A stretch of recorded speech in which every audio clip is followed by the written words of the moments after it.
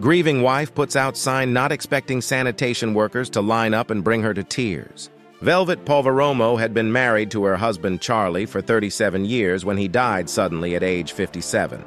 Velvet was heartbroken, but there was something important she had to do, and so she made a sign and left it outside her New Jersey home, and what happened next stunned her. You see, it turned out Velvet's late husband Charlie was an incredibly kind man,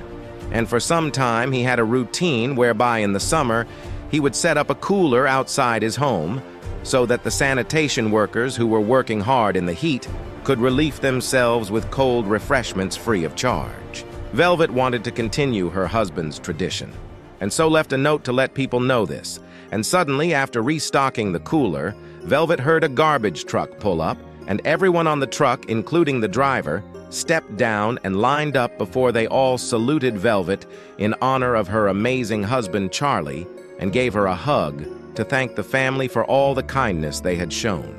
The grieving wife would burst into tears, but not only this, Charlie's tradition would live on in an amazing way as his free cooler of treats inspired others in the neighborhood to do the same, nicknaming it Charlie's Cooler,